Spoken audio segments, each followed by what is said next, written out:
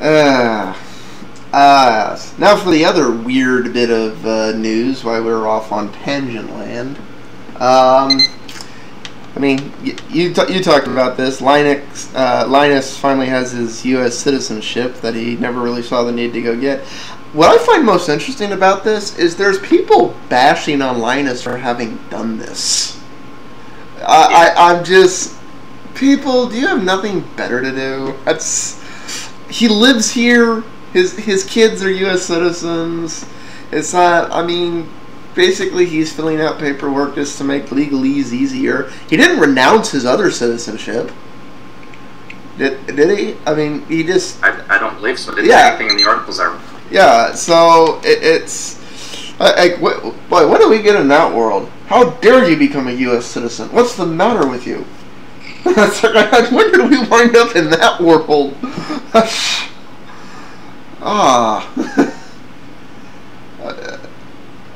I want to know. I can't like get arguments. I don't know. Basically, they're just bashing on him. It's like. I think it's usually more a bashing on the general portion of being a U.S. citizen, because I mentioned it in my IRC channel, and there were several people, non-U.S. people, that were just talking about being a U.S. citizen not being a good thing. Nothing really specific. Just oh, he was Finnish before, and I think that's right. My brain's not completely awake, but something about how it's taking a step down the food chain.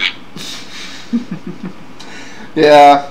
I'll be the first to admit the U.S. isn't perfect, and they could do without that chip on their shoulders. I do wish in some ways the average U.S. citizen was a little more apprised of the global stage rather than just assuming everything works like it does in America. But I kind of think we could argue strongly that Linus doesn't suffer from that problem, and he's not going to suddenly become all Californicated America just because he signed some piece of paper. Well, if you were going to, a piece of paper wouldn't make a difference one way or another. Yeah, and honestly, he's been living in the States for what? How many years has it been? 97. Yeah, it's been over a decade. If that was going to happen, it would have happened already. This is basically actually close to where I lived. Yeah, I mean, this is basically, I'd like the ability to vote in the country in which I live and have some say in the politics that govern my day-to-day life, That's how I look up on this. And, anybody who doesn't want that privilege in a place where it's allowed, there's something wrong with them. I mean, if I was primarily living in the UK, I'd probably apply for the same thing. Or Sweden or whatever. Anywhere where I have the right to vote and affect what is directly happening to me, and that's primarily where I'm living, I want that right. And you only get that right as a citizen. I don't know any country on the planet that will let you vote in their elections and dictate their policy if you haven't done the necessary steps to become a citizen. I don't think that country exists at this time. So... I think the real thing is because Linus is kind of the unofficial official mascot aside from Tux of open source in general. And one of the concerns is, because honestly if we look at it, open source thrives a lot more outside the US than it does inside the US. And one of the concerns there may be, oh no, we've lost our champion to the place where open source comes to die. As somebody who lives inside that cornucopia of dead open source, I guarantee you it's not as dead as it seems to the outside world. It's just got more stuff to play with. I don't know. I don't know what that is. I mean, open source is booming in Europe right now. What is it? 3 of the governments are trying to switch over to off of Windows and other stuff. But at the same time, I read an article today about one government, and I can't remember which one, Finland, Sweden, I don't know, that switched to Linux so many years ago, and they're actually having so many problems with it, they've switched back. I wouldn't have switched to Linux back pre-05. Exactly, yeah. It's like Linux really just got to the point a few years ago. I mean, if we're honest... There were some major issues with going Linux as your main OS as recently as 3 years ago. I mean, you couldn't even do Web 2 reliably. And I don't want to be doing WEP. I want to be doing WPA2 for my wireless connections. I want to be doing secure wireless connections, not connections a 10-year-old with a laptop can break. Especially if I'm a government. It's just, yeah. I mean, those things aren't issues anymore. But yeah, I know what they mean there. Well, that's all that stuff. Now into the actual meat, or do we want to do Q&As first? Oh, I guess since we're on it, we should get into the whole desktops thing, and since people were asking about it. Aside from the bug that's about ready to make me pick my computer up and throw it out the window, I love KDE. But it's not always the most appropriate desktop environment to go with. If I remember, both of y'all use Gnome. You know, before we really get into this, because we're going to have to really get into it, we're going to have to get into the next part, but I mean, we should point out, I would say, what is it, there's 6 primary desktop environments right now? Gnome? I would say that there's basically 2 or 3 that people mainly use. I guess there's maybe 6 that people use a lot, but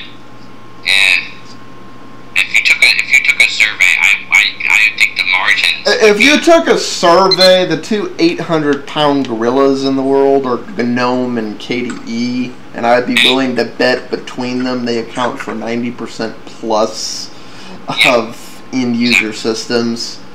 But the others do have their place, especially on older or slower systems. I would say the 2 that are largely comparable to each other by different philosophies on how the desktop should react are Gnome and KDE.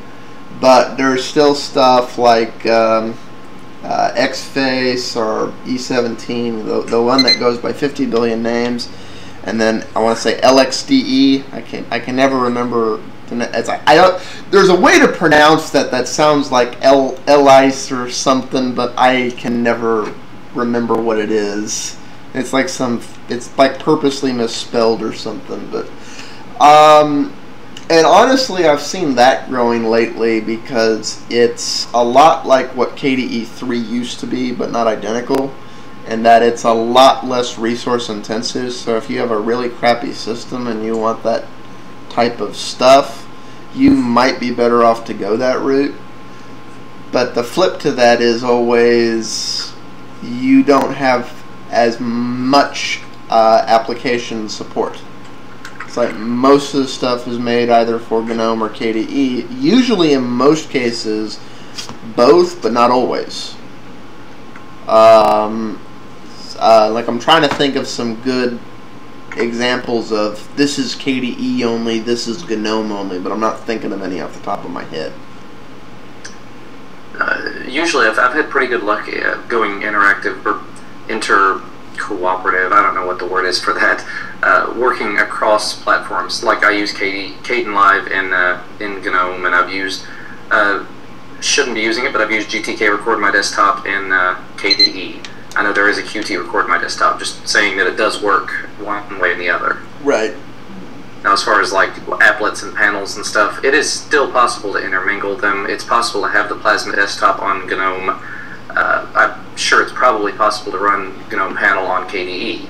It's just a matter of, is it going to look right? Is it going to crash?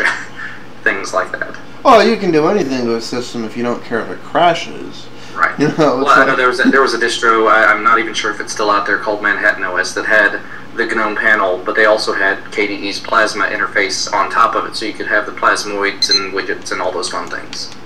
Okay. I'm pretty sure it's still out there. It wasn't that long ago that you reviewed it. Yeah, I looked for their website during the live show on Sunday night, and it was not there. From what someone told me is that the guy's moving and it's on hiatus or something. Like 1 week hiatus, or check us back mid next year hiatus. Because hiatus can mean a lot of things with those types of projects. Well, you know, and really what this comes down to when you're picking the environment is, what do you prefer? I mean, if you don't like that plasmoids or widget style interface, you're not gonna like KDE. I personally love it because if implemented right, it's damn useful. The only down thing I would say about it is, unlike KDE 3, with KDE 4 going entirely widget based like that, there is a little bit of a learning curve for a novice user. In that you'll have to get used to it. I just thought of a good example of apps that are specific. RMOC and Rhythmbox is a good example of that. As far as I know, Rhythmbox does not run. There is not a KDE version of Rhythmbox, and there is not a Gnome version of RMOC. Or am I wrong on that? Like, one moment, my Georgian researches the database. About 30 seconds.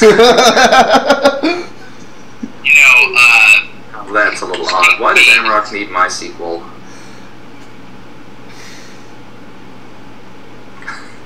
I'm not sure on that.